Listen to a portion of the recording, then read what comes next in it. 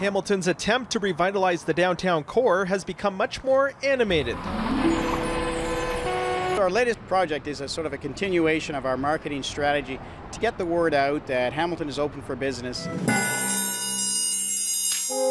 The short film, created by a Hamilton firm, depicts a hapless soul waking up at 4:30 every morning to deal with the trials and tribulations of making the daily commute to Toronto.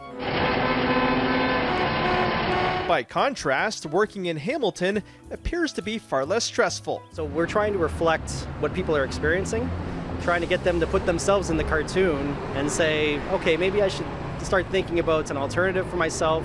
Hamilton's got one of the strongest economies in all of southern Ontario. Hamiltonians who have already given up the commuting lifestyle don't seem to have any regrets. When I was commuting, I had 3 jobs every day: the job to get to work, the job at work, and the job to get back from work.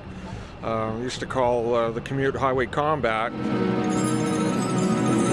It was hectic, either whether you were taking the train or whether you were driving, it was tough. So now that I'm going the opposite way of traffic, it's a lot better. Here in Toronto, reaction is mixed. If it's that smooth and that easy as it looks in the video, it's a consideration for sure. Yeah, there is some truth to it. Like, I do think like you could get irritated maybe with the traffic or like the cramp, like it gets cramped on the subways, but still, it wouldn't make me move to Hamilton. One of the biggest challenges for the Hamilton Economic Development Department, overcoming the city's image of being nothing more than a blue-collar steel town.